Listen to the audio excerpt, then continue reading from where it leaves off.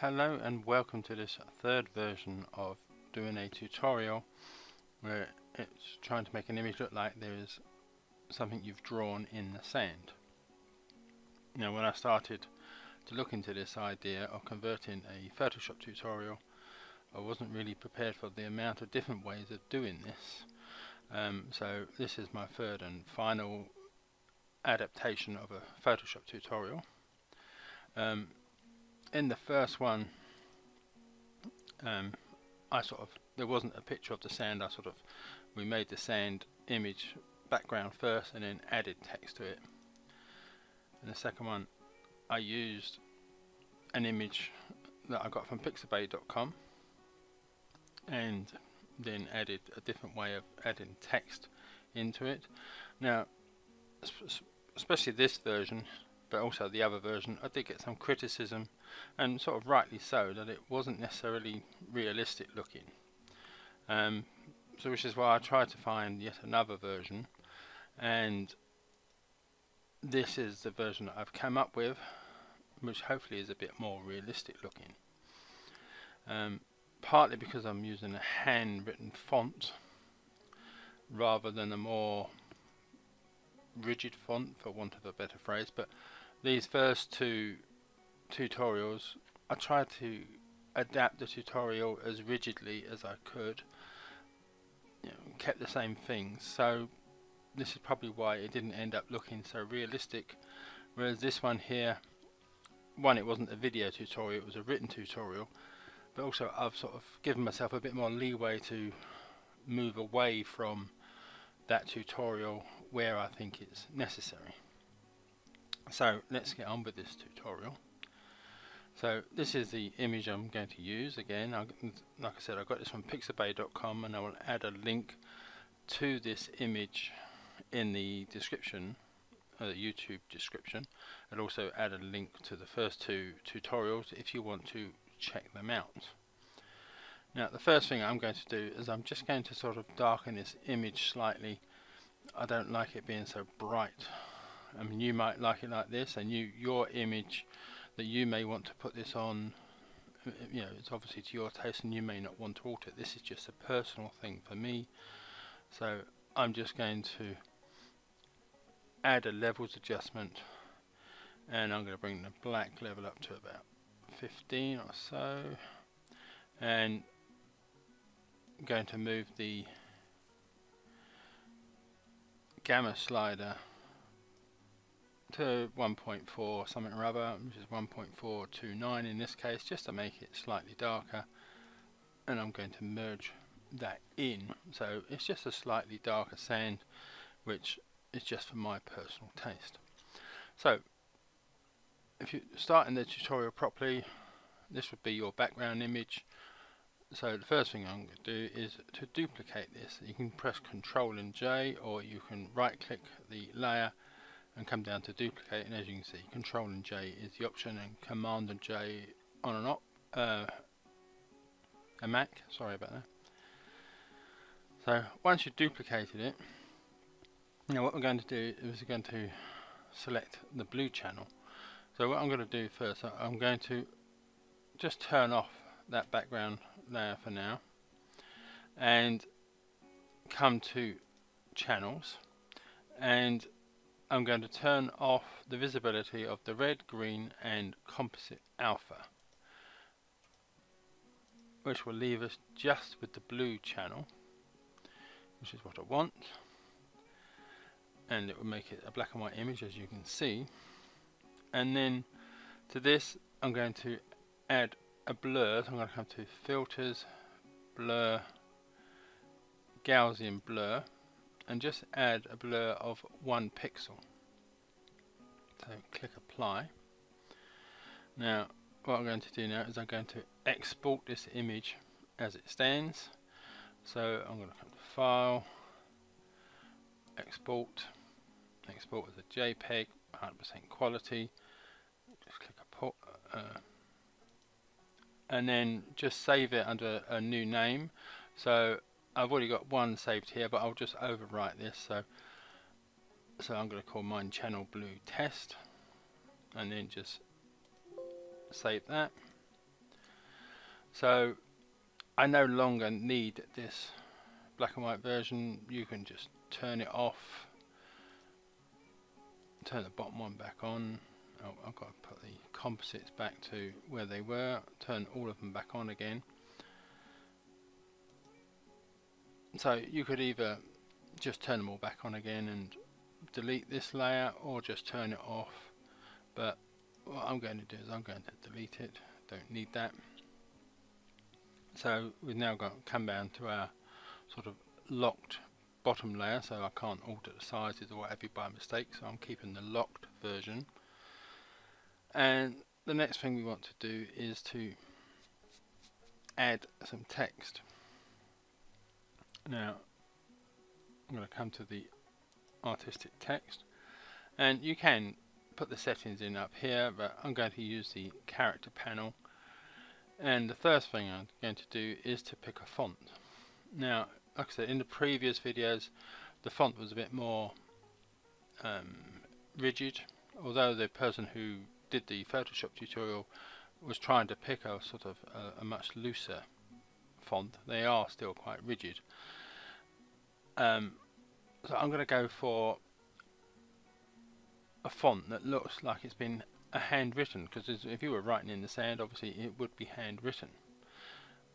So a couple that I've got on my computer, I don't know whether it comes part of Affinity Photo or whether I've downloaded them over time. There's one called Heather, there's one called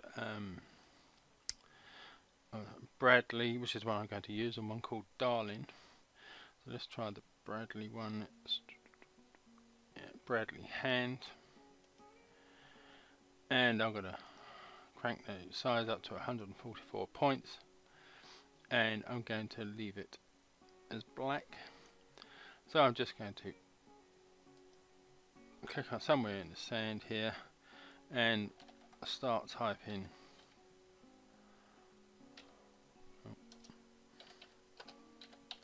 what I want to put into the sand. So I can now close that. I'll come to the move tool, and using this handle up here I'll just click and rotate it around. I'll resize it by holding down the control button and clicking and dragging one of the corners so it stays in proportion. There, and then just move it one slight rotation. Right, I'm fairly happy with that as it is. Now, you don't necessarily have to use a font. You could get the paintbrush tool and paint in, draw in the message yourself. So it is quite literally handwritten. And just to prove this point, what I'm going to do is I'm going to add a hand-drawn heart shape here. So I'll just come down one layer and add a pixel layer between them. Come to the paintbrush tool. I've got black as my colour. Hardness is at 100%, and the size is fairly small. So I'm just going to click and drag this. Not the best drawn heart in the world. There you go. That will do. So I really need these to be on the same layer, so I'm going to click and highlight the text, right click it and click merge down, so those items are now all on the same layer. So we're now coming to the part where we're going to sort of add the effect. So I'm happy with the position, the size and what have you. So I've got this layer highlighted with the text on, and I'm going to come up to filters, distort and displace. Now this is where we need that image that we saved earlier from the blue channel. So you need to come to load map from file, and you need to then navigate to where you've saved this. So I'm going to click on that and click open, and at its default setting of 10, hopefully you can see it's already started to make a jagged, more jagged outline around the text and the heart. You can move this either way, and displace that effect as much or as little as you want. I'm going to want this a bit more than 10, but probably around the 20-25 mark. Let's try. It's probably easier to type this in rather than slide. Let's go with 20 and see what that looks like. Yeah, 20. I'm fairly happy with the way that looks, so I'm just going to click apply. Now we're still on this text layer here. I'm now going to come to the effects icon here and just click on that to open the layer effects panel. Now, whereas in the other videos we went for the bevel emboss option, this time we are going to go for the inner shadow. So I'm going to put a tick in that box, and hang on, what I should have done first was the color overlay. Let me just turn that off. Sorry, it's my mistake. Color overlay. Click on the name to get the options.